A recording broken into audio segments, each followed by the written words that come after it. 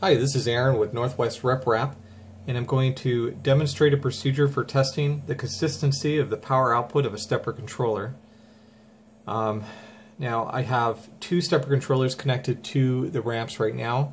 I have one on the x-axis, which I know is good, and I have one on the y-axis, which I know is bad.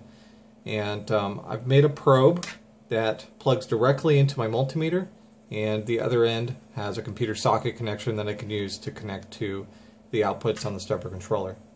So I'm going to go ahead and start with the good one, and I'm going to connect the probe to two of the pins on the output, the two pins closest to the USB port.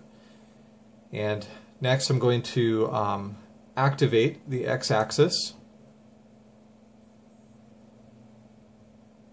and I can see that the power output is holding consistent at 11.97 volts. I'm going to disconnect the power to the motor. I'm going to move the probe to the other two sets of pins on the x-axis. I'm going to reactivate the x-axis. And I can see that it's holding steady at 11.97 volts. Okay, so I'm going to deactivate that motor, and I'm going to move the probe over to the stepper controller on the y-axis, which I know is bad.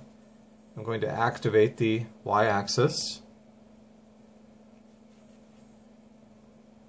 Okay, I'm going to try activating it again. And I see that I'm not getting anything here.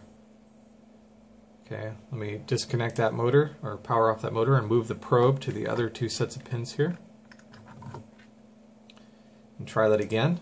So, activating the y-axis, and nothing's happening. Just try it again, a couple more times, and I'm getting nothing. So go ahead and power off the motor. Now this is an example of a completely dead stepper controller. There are other problems that stepper drivers can have. Now I'm going to connect a motor here just to the x-axis just to see how it behaves with power.